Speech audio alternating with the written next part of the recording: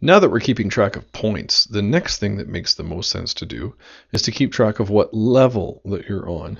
So again, we're just going to create a variable, call it level.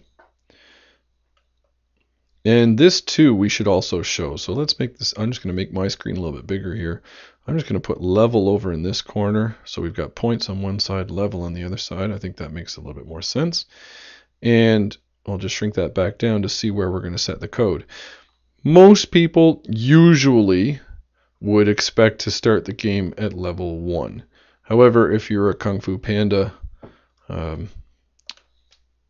connoisseur like my son is, you would start at level 0.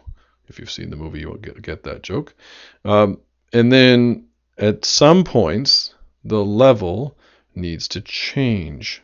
And so we can fairly quickly tell that when we touch the finish area, that should be the opportunity to change by 1. However, if we made it fairly far into the finish area, then that might change the level by 2 or 3 all at once.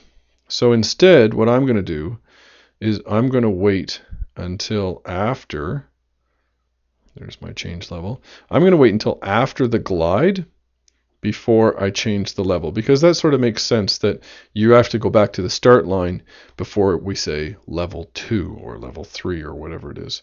So I don't want that to happen right away. And once we have come back up here, is it possible to lose a level if you die? Well, that's really not common. Usually you're just going to go up a level when you reach success. Now, there's other things we can do with level, but for now, let's just keep level simple and easy and stay like that.